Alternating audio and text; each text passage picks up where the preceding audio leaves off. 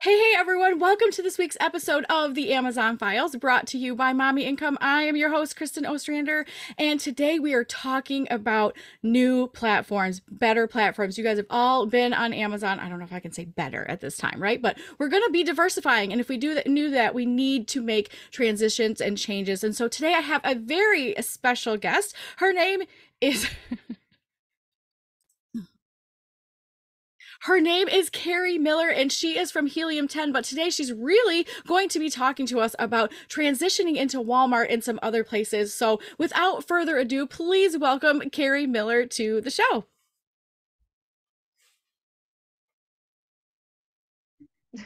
My video's not starting. Sorry. Oh, that's fine. Uh-oh. We always have snafus and different things. It's no big What deal at is all. going on here? Okay, I'm gonna close this. Hello, everyone. Oh, sorry.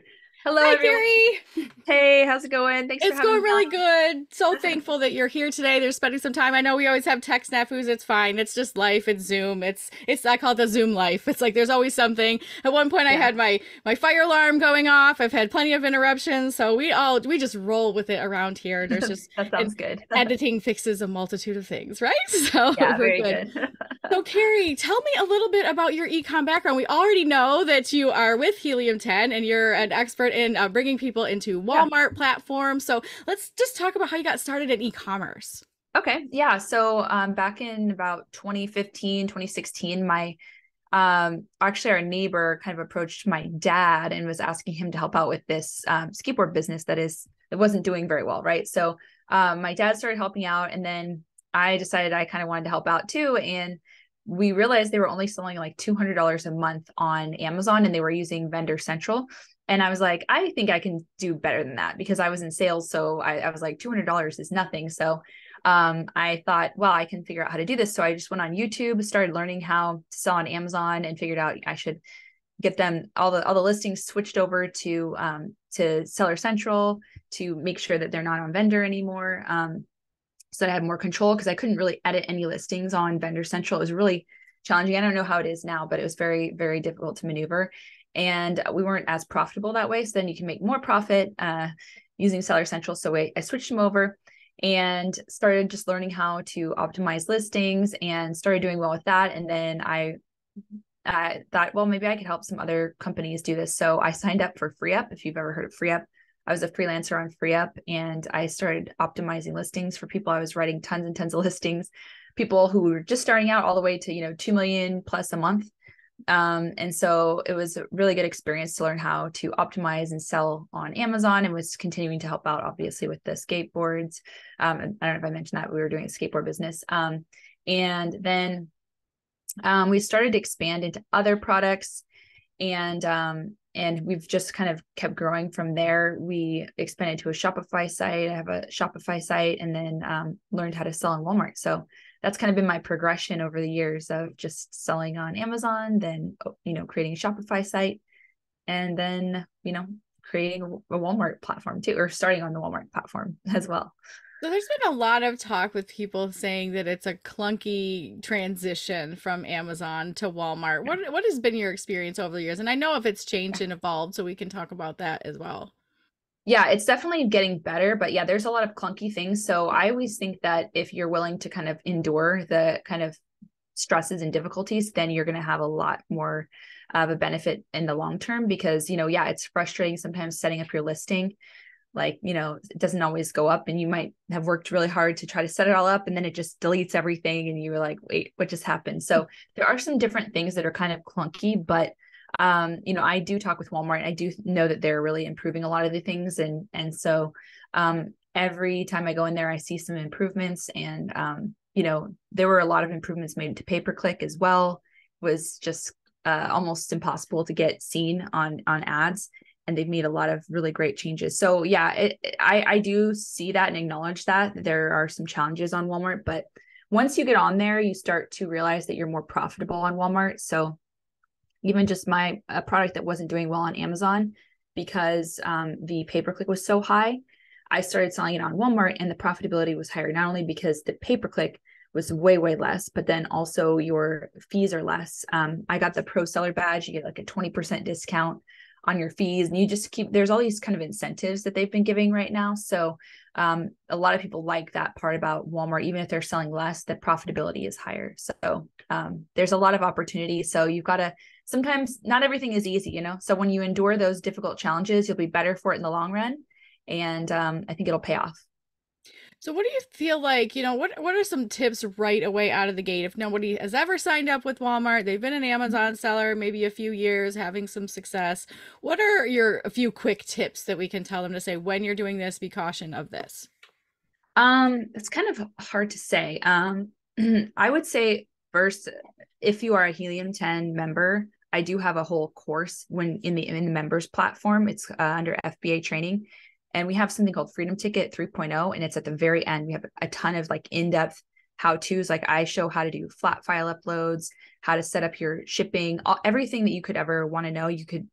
I would say start there, because then you kind of know the basics of it, and then as you go, maybe there's things that pop up, but you'll be better prepared to kind of troubleshoot for them. Something that I think is kind of a challenge if this does happen is comp errors. And comp errors are like if you get pesticide warnings on Amazon, like you used a word that you weren't supposed to. So if you know for sure there are words you're not allowed to use on Amazon, don't use those on Walmart either, because they'll put this comp error on your listing and you won't get help for like 1 to 2 months. Mm-hmm. So, it's really important to just do the best you can to, try to stay away from those words. And if you do get a comp error, I would just kind of delete the words that you think could be iffy, and just kind of keep kind of testing it and going back and forth and re-uploading your listing. And usually that will fix the issue. You don't always have to go through the support to do it. If you can just kind of go through the process of elimination and figure out what words kind of triggered that error. And so I fixed a few issues like that by just doing that. But I think that's one thing. I would say to learn how to do flat files to do uploads for your listings. Mm-hmm. In some of my videos on YouTube, I show, just how to do it individually, but a lot of times that's where the glitches occur. So the flat files, I have a whole explanation on how to do that on our Freedom Ticket if you're a Helium 10 member. So definitely worth it to check out those, and it'll save you a lot of time. I know flat files on Amazon are kind of a headache, but they're actually, they're not as bad on Walmart actually. There's a little bit of a learning process, and I think they're the better way to upload your listings if you want to avoid those glitches. So hopefully that was a good answer there. Yeah, of course. Do you feel like that there's some significant differences? Like, what are some significant differences between Amazon and Walmart? Of course, there's a lot of minutia, but like I'm talking about like profitability, products that sell, categories that sell. I know some people have stronger categories on Amazon for whatever reason, and Walmart does better in other categories. Can you tell us your experience with that? Yeah, there's definitely categories I think that do better on Walmart. Overall, I do think profitability is better on Walmart just because of the fees. I know Amazon keeps kind of raising fees constantly. The traffic is about 120 million unique visitors on Walmart every month, and it's about 200 million unique visitors on Amazon. So there's still like a bit of a gap there.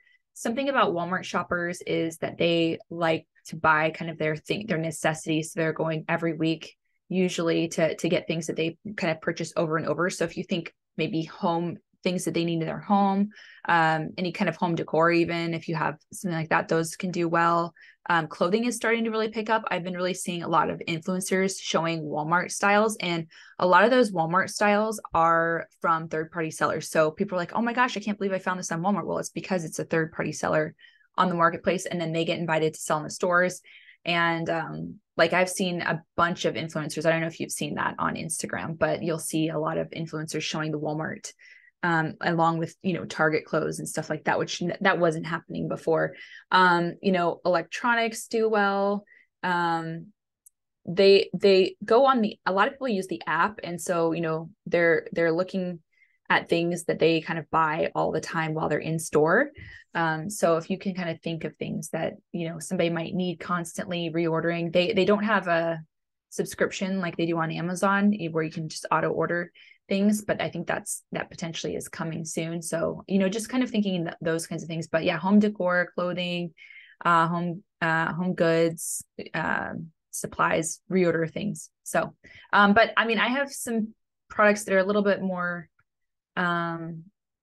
I don't know, niche, I guess, and they're doing pretty well. So it really depends. I would say just if you're not sure, just go ahead and give it a try if you have the time to do it, and just see what you can do, because you can do that, advertising and see what happens.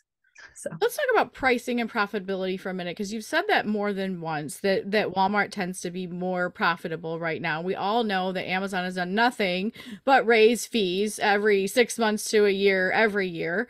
I'm OG. I've been on Amazon since 2008.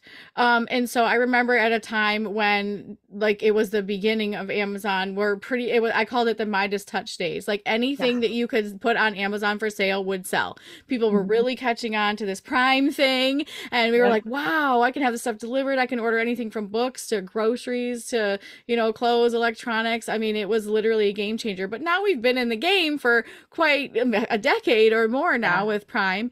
It's becoming it's starting to become more, people are starting to shop around more. I mean, Amazon was the thing. I've been Yeah. saying this for years. I mean, you can go back to like many, many moons ago of podcasting, and I used to say Walmart will be and maybe surpass Amazon as the number one online e-tailer once they get the logistics figured out. I've always said this because they have a location on Yep. every corner, every store. They have the Yep. ability logistically to deliver same day or in a few hours if they can rally the troops and get the same infrastructure that Amazon tends to have, to where Amazon is scrambling to build more and more warehouses and try to figure that out.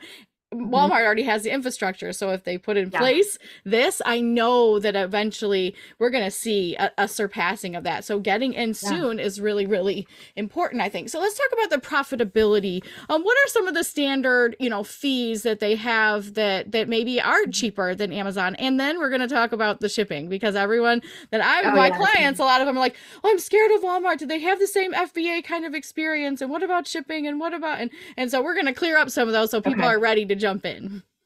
Okay, so fees, they have just a lot of incentives. Like, your first 90 days, when you sign up, you got kind of look and see what kind of things they have going on. And they might say their first 90 days, they're giving, 20% off your fees, or 50, whatever percentage off of your fees. So they do want to kind of give you incentive to get going and up and running pretty quickly.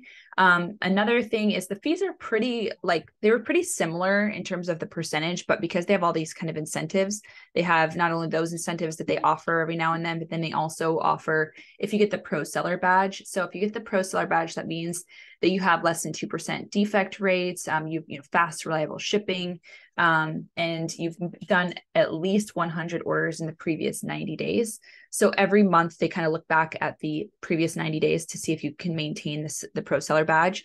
So you get 20% off your fees if you've got that, which is a really good perk.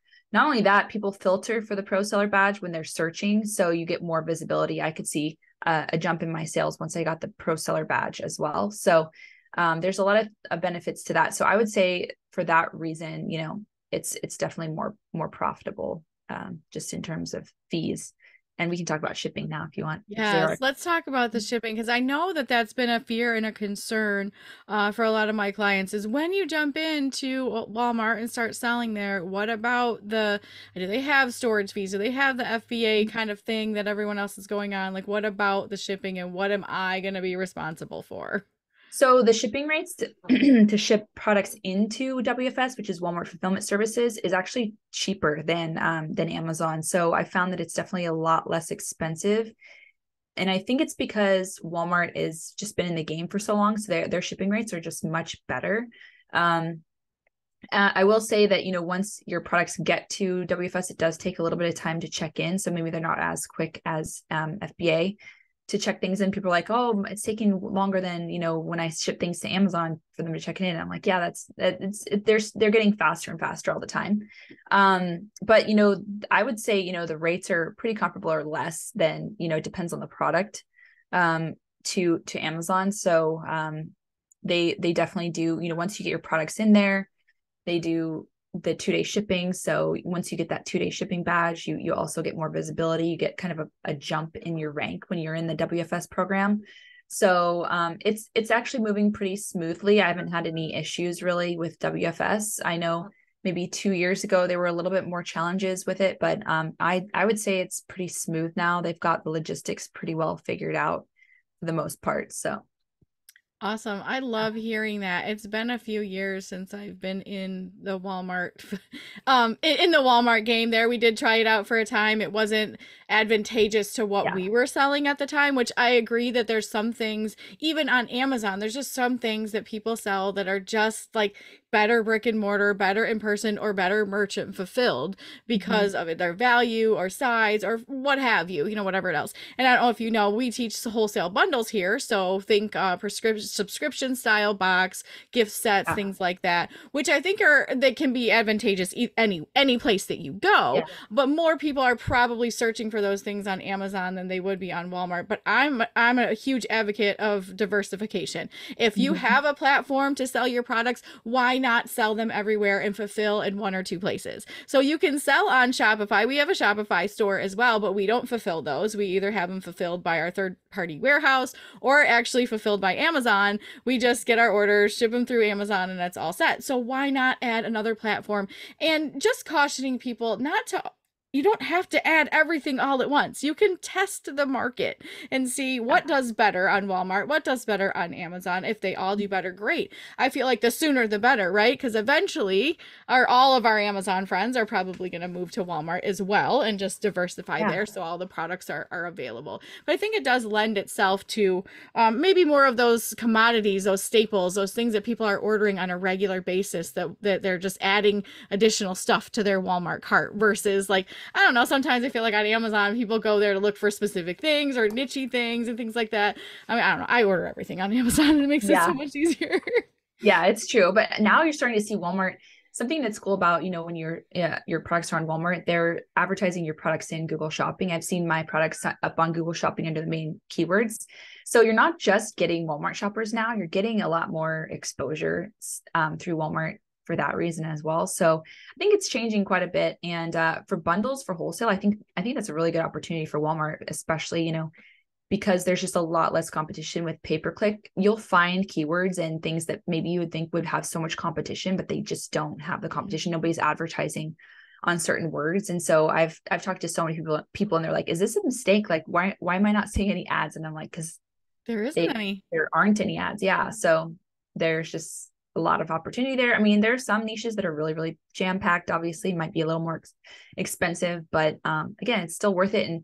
And maybe some people also, will say there's, less sales than Amazon, but that doesn't mean that it's, not worth it to do it. So say you get even 10%, 20% of your sales on Walmart, you're still making more money and more profit by doing that. And some people I've talked to have even surpassed their income on Amazon, on Walmart. So it really depends on the effort you put into it and, what you want to get out of it. And just if you're thinking long term or not. So I love that. It's just like opening a second location that maybe doesn't do as well as your first location, but it still has enough traffic, to yeah. bring people and bring sales. I'm all about that. I mean, especially with the profitability now, with the competition lower than on Amazon, you have an ability, what I call that Midas touch few years, when you really have enough time to kind of get all of the profits before people start coming in. And then eventually, we know how it is, even if it takes 10 years, the prices eventually will go up. People are going to kind of flood in. So why not open that second location, right? I just call it virtual locations. Yeah. And we Yeah. have, a place on Amazon, a place on Shopify, a place on Walmart, even,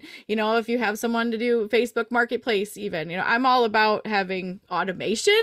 So anything that I can kind of put in place and make sure that everything just needs regular maintenance, but not every single hour kind of care is all about where I'm at. So diversifying Yeah. in there. What have you seen as far as customer service? So we know if you've worked at Amazon for 10 minutes or 10 years, Seller Central is the biggest headache and pain that we all go through when they don't really know how to help. Some of them don't know how to help you, get a lot of canned emails. What is the customer service like on Walmart? It really depends on kind of the area. I think the Walmart fulfillment services, they have, if you have issues with shipping, I think they're a little more helpful. Like I said, if you get a comp error, it's like you might get a response in a month or two. I actually just had a comp error the other day and it was a mistake and they actually responded in like 3 days, which was really good. So I was actually pretty surprised about that. Overall, I mean, I'd say they're pretty good. But yeah, I'd probably say similar in general. Well, and we're just honest here. You Uh, don't have to be apologetic about it. We're just honest because we need to know, like, yeah, this is how we brace ourselves. It can be great in profitability, but you're not going to have less customer service headaches. But we already have those on Amazon anyway, so we're used to yeah, it. I just have deep hope that as Walmart grows and continues to change, that they will maybe speak with some sellers, learn from the Amazon mistakes, and then pad their pockets that way. I would yeah, rather pay extra money for extra customer service for a yeah, seller than I would, like, if Amazon had amazing customer service and our seller central problems were taken care of instantly, I probably wouldn't complain as much about the fees rising. But their fees are rising for other issues that they created themselves. Like, we yeah, built too many warehouses and can't afford them, so we just have to raise your rates. Like, yeah, exactly. Yeah, so I'm more apt to like pay more money even for like a dedicated account manager. So, Walmart, if yeah, you're listening, this is what we want. And if you're going to listen yeah, to Amazon, so many people will jump ship if they know for sure that they're going to be taken care of a yeah. little bit better in the Walmart space. Yeah. And I think for the Walmart space right now, for just troubleshooting issues, it's not as complicated. I feel like Amazon's just gotten complicated over the years. Um, there's a lot of groups for Walmart that you can join and get help with things from other people that maybe they've gone through those same issues. And that's usually how I kind of get things figured out. I have a group called Helium 10 Winning with Walmart, and you can ask questions there. But that's usually how it's kind of like the underground, learning how to fix things and figuring stuff out, because it's interesting because a lot of Amazon people are at Walmart now. So they were all like people that you'll meet at conferences. Like we had them at our Sell and Scale conference. They're from Amazon. So it's kind of interesting, but they are listening. I do talk to Walmart and I give them feedback, and they do want to make things better. So they're definitely working on improving all the time. And I have seen really good improvements. So I think that is something that could be better for them in the long run too, if they really get that right. That's awesome. And it's such a great use of the skills that people that used to work at Amazon coming over to Walmart, knowing all the problems and Yes. complaints and the different things that, I always say all good empires fall. And eventually, I mean, I'm not wishing this on Amazon. I make my living on Amazon. So I'm not like dissing them. I just hope you know that. My audience already knows that. Yeah. I'm transparent on all sides. I always sing the praises, but we're not without problems. And so I just hope that even as this newer platform is learning the third party fulfillment side of things, they've obviously, Walmart is a huge retail giant. They don't need help in that direction. They have all that figured out, and they have figured out how to get decent stuff for lower prices and spread it across, the country. So they're already good at that part. So if they can just lean in and be even 10% better than Amazon's customer service, I would rather deal with them, because Yeah.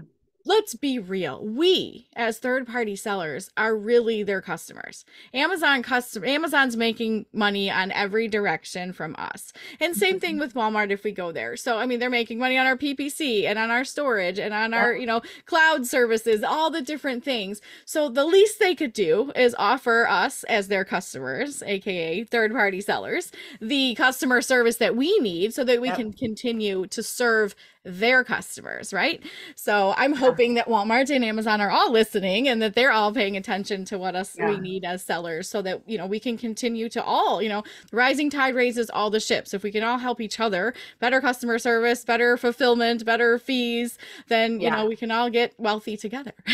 Yeah, it's true.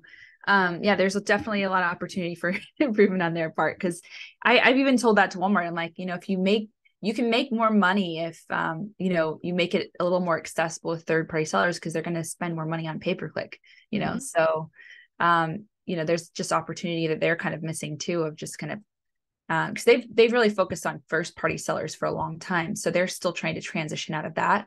Mhm. So I think they're shifting over their focus now, and their opportunity is huge for not only making money but helping us make money too. So it kind of all goes hand in hand, right? So yeah, Exactly. Well, it's I appreciate you so much coming on the yeah, show. And I also, um, I know that there's several places for people to find you and your expertise. And I'm also going to extend an invitation for you to come into our membership group and maybe teach a Okay. little Of course. Walmart Yeah. stuff to our exclusive hub Yeah. members. We have Yeah. a group there that we do training for once a month. We bring in expert guests and love to do that. So y'all, if you're a hub member, we are going Yes. to be inviting Carrie in there to be teaching her class. Plus she has her classes already on the Helium 10. Tell us a little bit more Mhm. about your class that you offer. So we have a few things. We have some free YouTube information that's different series that we have on our YouTube channel. So Helium 10's YouTube channel. But if you want more in depth, like how to do stuff, like how to do those nitty gritty things that are really get you and take a lot of time to figure out, those are on. So when you log into Helium 10, at the very top it says FBA training. You click on that. There's all the different courses that they have. They have like pay-per-click course, and there's one called Freedom Ticket 3.0. Okay, so click on Freedom Ticket 3.0, and the very last week 11 is going to be Walmart. And so that's where I go in detail of how to do these things like flat files, shipment creation, and just managing your business, just little nitty gritty things that are in there that, it's always good to have somebody teach you how to do them instead of figuring it out for hours. So Absolutely. that's where I you'll am find such an that. advocate of teaching, training, niche type stuff. Even if like I have literally had a revolutionary breakthrough with a 5-minute video before. So it's not about that. I'm all about the training. I'm so glad you took the time to invest in that for everyone. You guys, mommyincome.com/helium10. If you are not a Helium 10 member, you need to become one. Well, why? Because they're the best. We love Helium 10. There's so many research tools, so many things. We have negotiated a discount for you. So make sure that you go to mommyincome.com/helium10. Look at all that. But specifically for Carrie's training, week 11 in the Freedom Ticket. FBA training. Yeah, Yeah. Freedom Ticket Okay. 3.0. Yeah, Yep. 3.0. I love the 3.0. That's our system too. Wholesale Bundles 3.0. We're Oh, always very nice. growing. We're always adding things. So, Carrie, I know that you could be anywhere else doing any other thing. Thank you so much for coming to the Amazon Files podcast, and I'm sure we'll have you on again. Thanks for Yeah. joining us. Thank you.